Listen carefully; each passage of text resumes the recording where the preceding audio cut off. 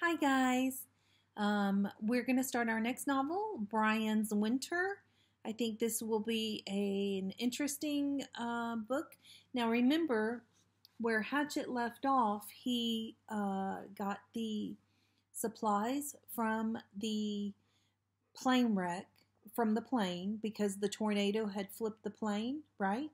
And he got the supplies and he inadvertently turned on the radio signal, right? And that's how the pilot was able to find him.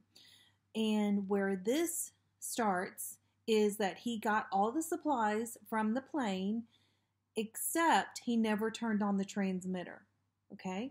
So this continues as if he never turned on the transmitter, but he does have the food, he does have the rifle and the knife, and he has all the things he got from the survival pack, except that he never turned on the transmitter. Okay?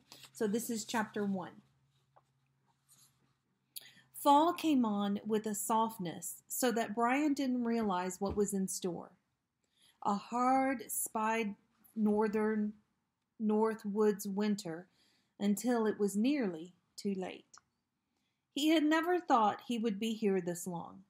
After the plane crash that marooned him in the wilderness, he had lived day by day for 54 days until he had found the survival pack in the plane. Then another 35 days through the northern summer, somehow living the same day-to-day pattern he had started just after the crash. So all in all, that's 54 days before he found the survival pack, and then another 35 days, so far it's 89 days by himself in the wilderness. To be sure, he was very busy.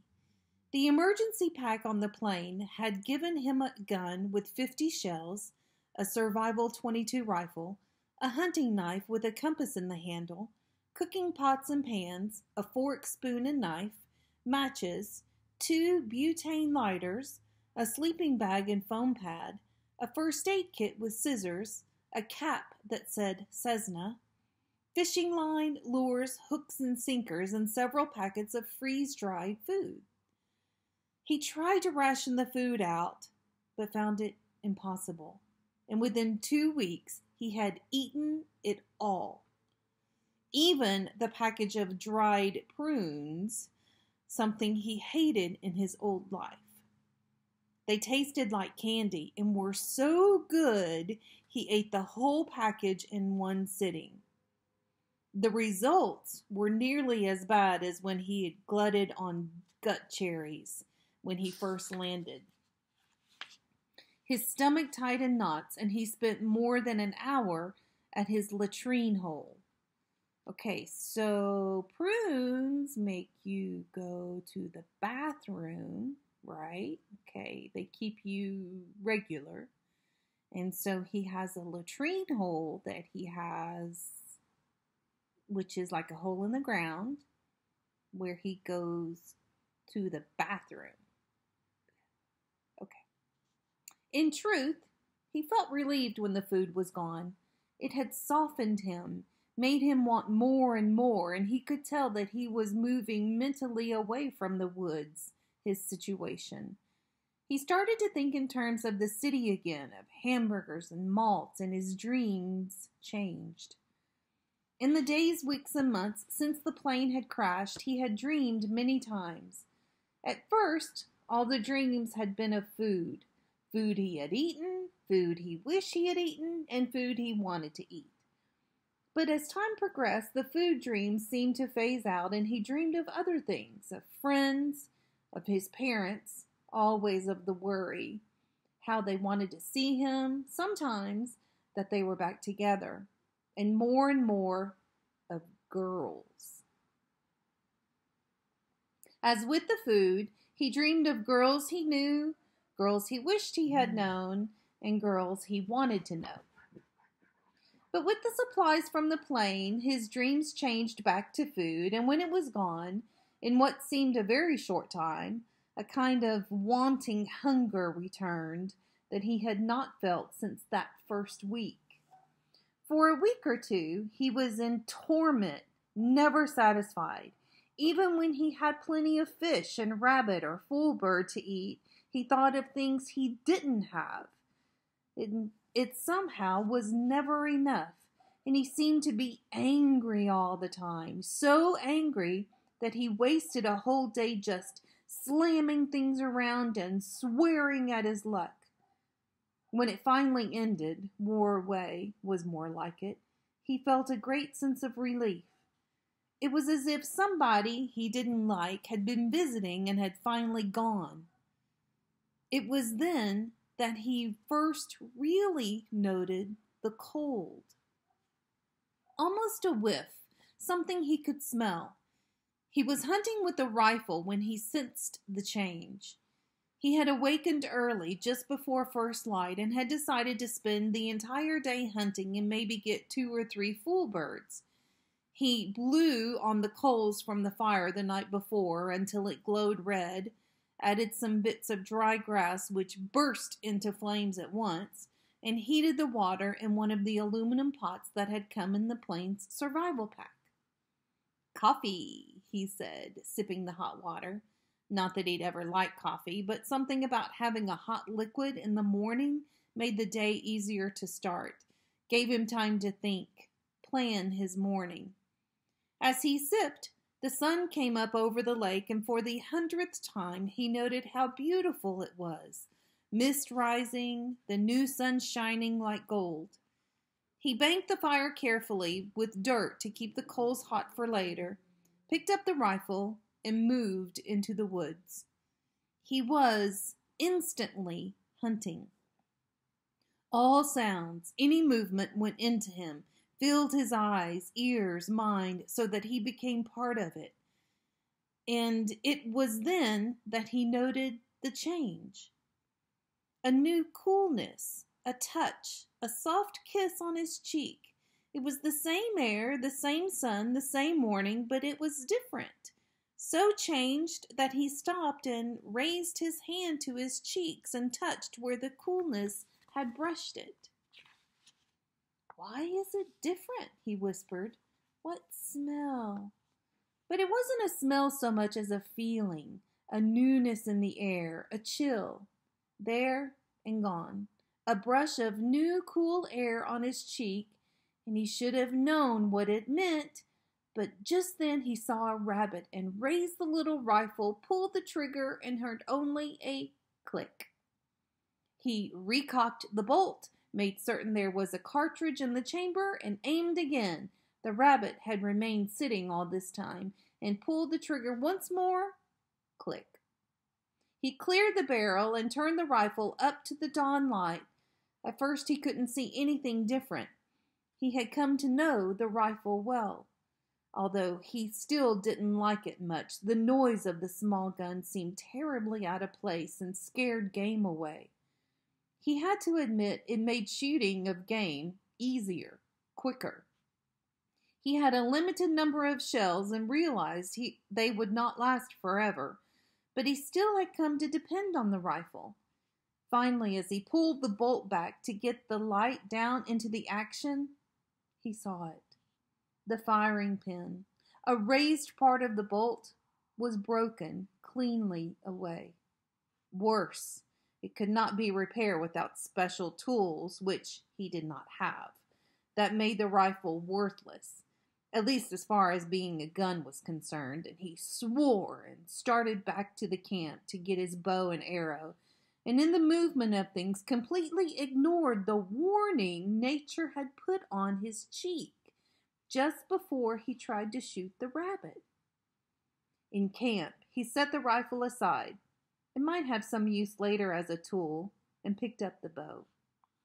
He had come to depend too much on the rifle, and for a moment the bow and handful of arrows felt unfamiliar in his hands. Before he was away from camp, he stopped and shot several times into the dirt hummock.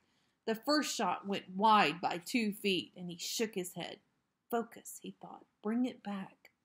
On the second shot, he looked at the target, into the target, drew and threw for half a second, focusing all the while on the dirt hump.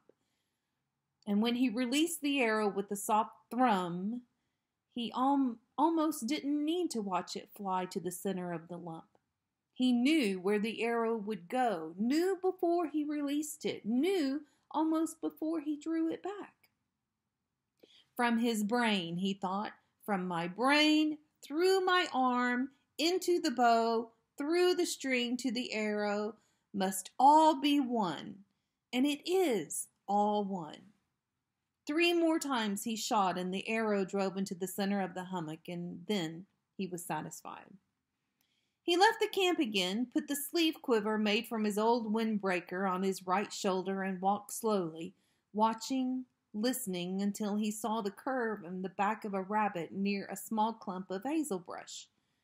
It was too far for a shot, and he quickly averted his eyes and froze for a moment before moving closer. He learned much from the woods, from mistakes, and one thing he'd come to know was that game spooked if it felt that it was known. It was always better to look away, move sideways instead of directly toward it, and he worked now to the left, letting the brush cover his movements until he was no more than 15 feet away from the rabbit. He drew the bow, aimed for the center of the rabbit, and released when he felt the arrow would fly right.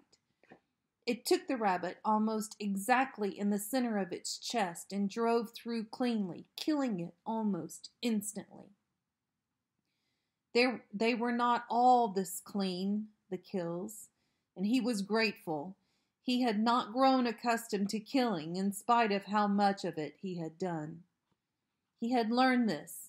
Nothing that lived, nothing that walked or crawled or flew or swam or slithered or oozed, nothing, not one thing on God's earth wanted to die. No matter what people thought or said about chickens or fish or cattle, they all wanted to live. But Brian had become part of nature, had become a predator, a 2-legged wolf. And there were a physics to it, a basic fact, almost a law. For a wolf to live, something else had to die. And for Brian to live, it was the same.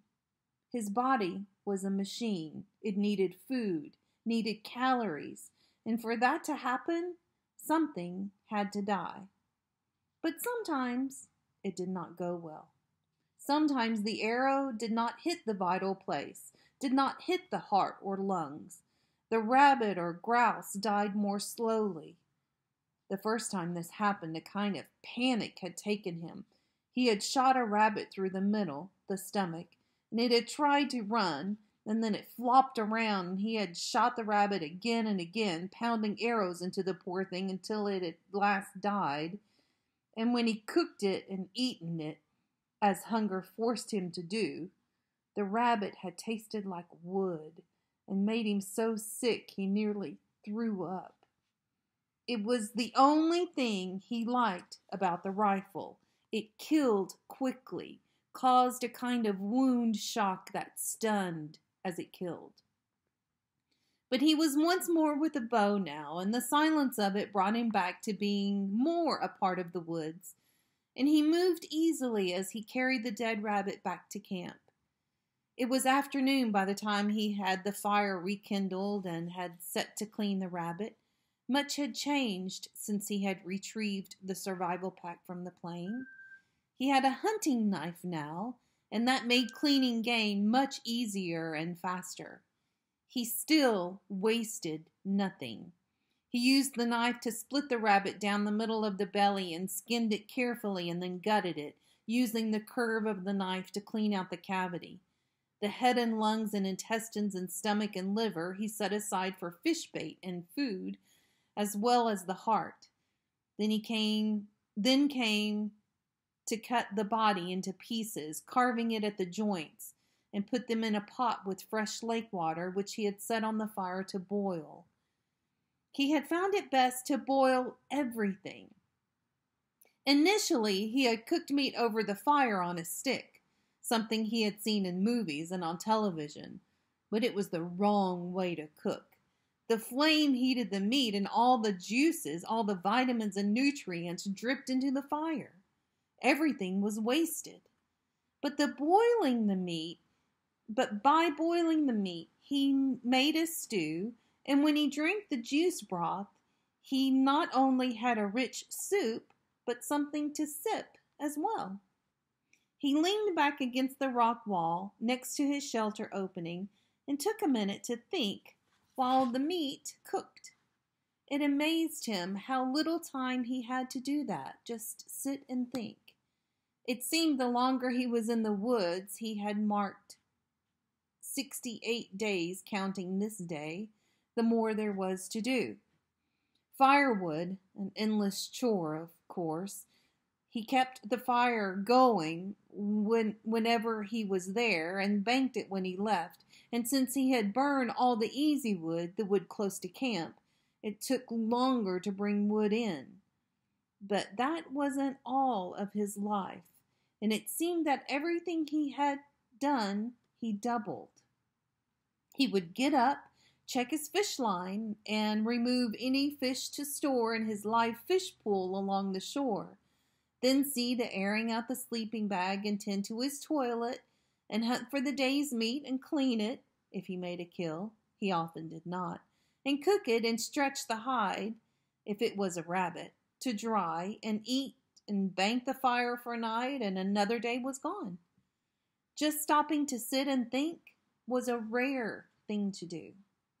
At first he didn't like it much. It brought memories and made him homesick, made him miss his mother and father and other life. But now he relished the time. He spent this day doing something he called visiting. He would pick somebody back in what he thought of as the world and sit and have an imaginary chat with him or her. Usually it was his mother or father, sometimes a friend, and once or twice a movie or rock star. Initially he worried that he might be going crazy. But then he decided if you felt like you were going crazy, you weren't really crazy, because he had heard somewhere that crazy people didn't know they were insane. So he went ahead and had his visits. He sat now and visited with his mother. By looking across the lake and letting his eyes go out of focus, he could visualize her face, hear her laugh, and he sat chatting in his mind with her, asking how she was doing, telling her of his life now, and before long he was surprised to see that the meat had cooked. Brian took the pot off the flame to cool and went down to check the fishing line. There was a small panfish on it. It had blue gills, and he took it off the hook and put it in the holding pen with the others. It was his only saved food, the little pool of fish, and no matter how small the fish, he kept them all. He had learned that as well. Food was everything. Just everything. And none of it, not even the smallest fish, could be let go. When he arrived back at the shelter, the meat and broth had cooked and he ate quickly. Flies had come when he gutted the rabbit, and they stayed for dinner while he ate. He brushed them away as he ate the meat from the bones and drank the broth, a full quart. They followed him as he went back to the lake to clean the pot and only left him when there wasn't a smell of food anywhere in the area. He stacked wood for the night fire, made his bed by restacking the mattress of pine boughs and unrolling the sleeping bag and foam pad, and here he had got another warning that he ignored. When he slid into the bag and turned so that he felt the heat from the fire on his face coming through the opening, it did not feel uncomfortable. He snuggled down into the bag and felt glad for its warmth, and the thought that this was the first time he felt glad for heat this season, that it was growing colder, somehow eluded him, like he didn't think of that. He closed his eyes and went to sleep like a baby.